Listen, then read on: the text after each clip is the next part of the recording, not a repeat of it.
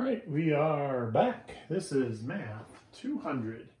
We're looking at Chapter 8 from the Newton notes, the packet, and we're looking at 8.4. So adding, subtracting, multiplying radical expressions. So remember, radicals have square roots on them. So before we jump in here to these first problems, let's recall when we had like 7x plus 12x, what we did there was we would add the coefficients. So the numbers in front are called coefficients. So 7x plus 12x, that was 19x. And that's it. So we didn't change the power, we didn't change the variable. That's how that worked. We're gonna do the same thing now with radicals, with square roots or cube roots or fourth or fifth roots.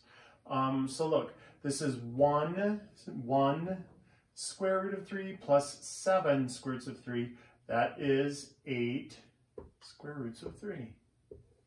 And again, if we think about what's going on there, we've learned how to factor. We could factor out a square root of 3 out of both of those, and then we would just have 1 plus 7. If we factored out the square root of 3 out front like that. And then 1 plus 7 is 8. And then 8 times the square root of 3 is just 8 square root of 3. So I'm not saying do that. Don't do the factoring thing. That's why we get to add 1 square root of 3 to 7 square roots of 3 and get 8 square roots of 3. All right? Same deal. 10 square roots of 2 minus 4 square roots of 2. You kind of put the square root of 2 on a holding pattern. That's going to stay the square root of 2. But then 10 minus 4 is 6. So that is 6 square roots of 2. All right? These are unlike terms. That's like saying x plus y. You can't do it. These are unlike terms because it's the square root of 2 plus 4 cube roots of 2. It has to be the same index. So those are also unlike terms. Both of those are unlike terms and you can't add them. Okay, so now we go on to the next section where they look like they're unlike terms, but they're not. It's misleading because look, this can be broken into perfects and leftovers. The square root of 25 times the square root of 3. Remember the negative is in front of there. Plus, this can be broken into perfects and leftovers. The square root of 4 times the square root of 3. And this one's already broken down 3 square roots of 3. So that was kind of a pretty big hint on their part to throw the square root of 3 there, right? And so look, the square root of 3, square root of 3, square root of 3. All right, so this is negative. The square root of 25 is 5 times the square root of 3, or negative 5 square roots of 3 plus 2 square roots of 3 plus 3 square roots of 3. So look, negative 5 plus 2, we can do that. That is negative 3 square roots of 3 plus 3 square roots of 3. And then we have negative 3 square roots of 3 plus positive 3 square roots of 3. That is just 0. So that's kind of a weird one because it's 0. All right, let's do this, number 2. So the cube root of 64, that's a perfect cube already. You could do that in your calculator. 64, remember 64 to the parenthesis 1 divided by 3 and parenthesis power is 4. So we got 4 plus the cube root of 14 minus 9. Well, I can't do anything with the cube root of 14. That is 2 times 7, and neither one of those are perfect cubes, so that cannot be fixed. That stays the cube root of 14. But I can put 4 and negative 9 together and get negative 5 plus the cube root of 14. And that's it.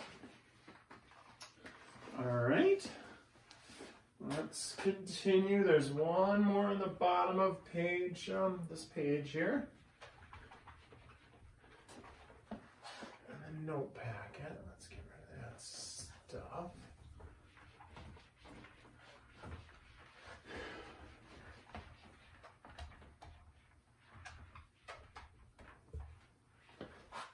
All right, so we've got 3, oops, I don't know what I was writing there. This is the first example. 3 square roots of 45x to the third plus x square roots of 5x. Okay, so again, there are two ways to break this down. I will show the other method this time in the notes here. So first, perfects and leftovers. Perfect in 45 is 9x squared. That's all perfect. Then the leftover bin here, 9 times 5 is 45, and x squared times x to the first is x to the third plus x to 5x. Okay, so now look at what happens. This is a perfect square, so we have 3 times 3x times the square root of 5x plus x square root of 5x. And then 3 times 3 is 9x square roots of 5x plus 1x square roots of 5x, right? There's a 1 there, even though there's not, normally. And so this is similar to when you were adding like terms and you had like 7x squared y plus 5x squared y, something like that. And so you had two different variables, but those are still like terms, so you still wrote 12x squared y. You did not change the power or on the variables, you just left that x squared y and you just added up the numbers. And we do the same thing here. We have 9x square roots of 5x plus 1x square roots of 5x. So 9 plus 1 is 10, but then the x square roots of 5x stays exactly the same. So just like what we were doing when we were combining like terms in the past, it's just now they've got roots on them, so it's a little weird to look at is all.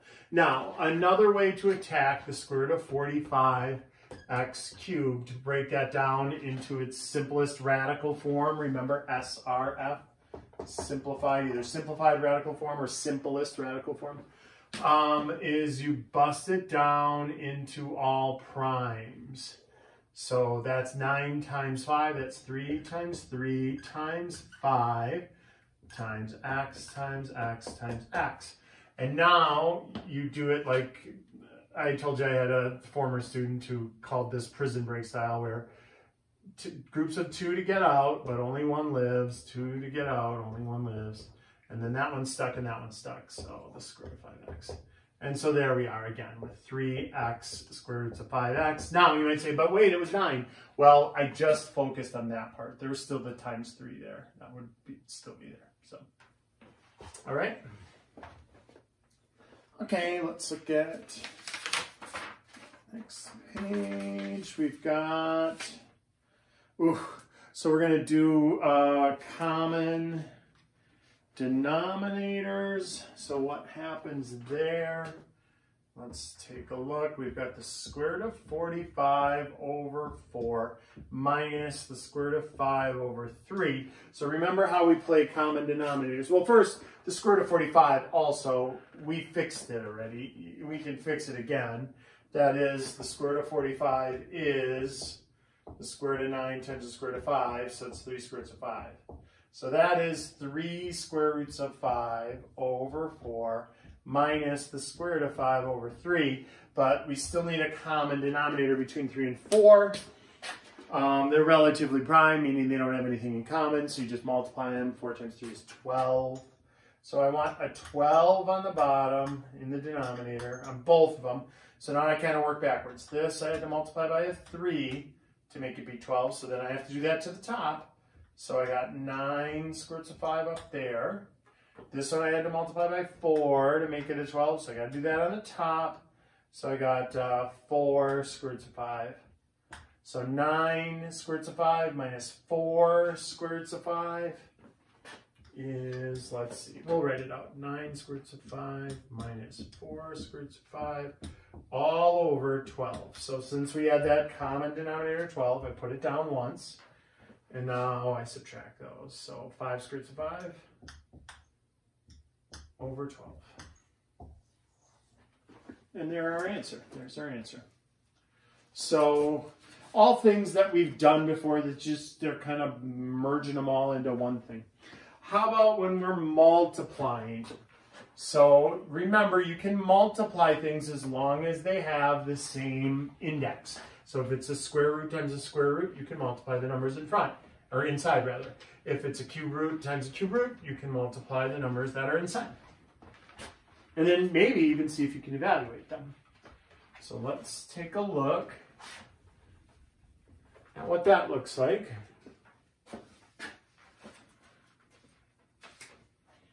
And so we got the square root of 3 times the square root of 3 minus the square root of 2. So we multiply that. That is the square root of 3 times the square root of 3 is the square root of 9 minus the square root of 3 times the square root of 2 is the square root of 6. But I can simplify this. The square root of 9 is 3. So it's just 3 minus the square root of 6. And then that's it. We're done. That's all. We can't do anything else. Can't do anything with the square root of 6. That's all. All right, 2 square root of 3 minus 8 times the square root of 3 plus 8. Oh, so these are conjugates, right? That's a minus and that's a plus. They're not opposites because that doesn't have a, this doesn't have a minus on it also. If it was minus, minus, and then that was plus, plus, then it would be opposites. But since only one of them changed, this is a conjugate. So let's see what happens when we multiply a binomial with a radical and its conjugate. We're going to get this. That is the square root of 9. We're going to get this. That is plus 8 square roots of 3. You always put the number first, never second. You always want the square root to be right justified. That way you are never confused, is the 8 under the square root or not. Negative 8 square roots of 3 and negative 64. And so look at what happens. Plus 8 square roots of 3 minus 8 square roots of 3. Those cancel. Ooh, the square root of 9 is 3 minus 64. And so now those are like terms because we did the square root of 9, which is 3. And so 3 minus 64 is negative 61. So check it out. We started with a binomial, but they were radicals, right? And with a radical in it, and then they were conjugates, and that basically got rid of the radicals. And we just got a regular whole number. So that is going to become important on the next section. I'll do that video next.